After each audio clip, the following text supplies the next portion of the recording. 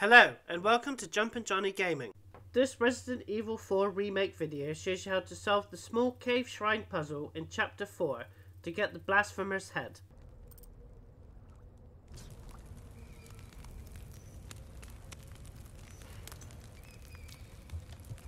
You have to press 3 buttons in order shown here.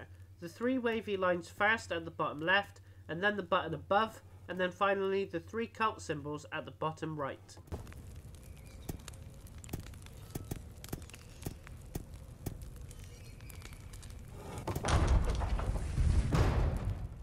If you like this video, subscribe to my channel, where there are more horror game videos. Also, the channel has achievement and trophy guides, secrets and tips from the latest releases to classic retro games. Thanks for watching.